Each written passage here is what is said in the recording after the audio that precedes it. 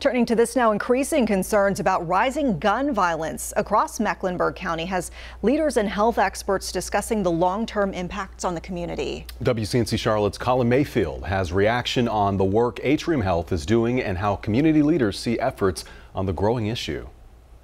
Community conversations happening on Wednesday night here in Charlotte about the surge in gun violence both nationally and right here in our city. Community leaders on one end and health leaders on the other talking about collaborative approaches that residents in Charlotte can take.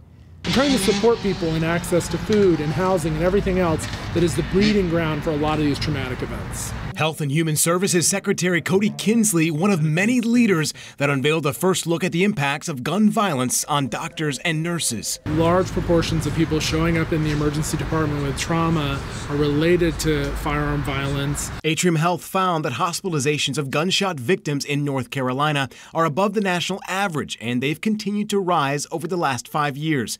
To combat what they're seeing in the ER, the health provider started a violence prevention program with the city of Charlotte that matches patients with critical resources where violence can stem from.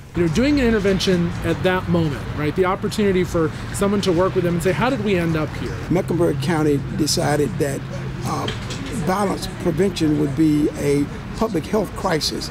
And so we're addressing this in a number of different ways. Atrium Health's research showed people who were treated for gunshot wounds readmitted 25% of the time for some type of violence-related injury within 21 to 31 months.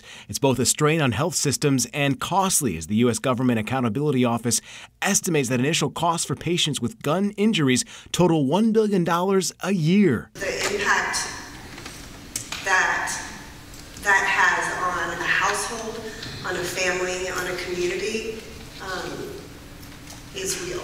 Hours later, that conversation continued at another discussion with people like counselor Susan Billmeyer, who've seen the impacts over decades. For some of our youth, they're numbed by all of the gun violence because of the overwhelming amount of gun violence that our country sees and hears about on a daily basis.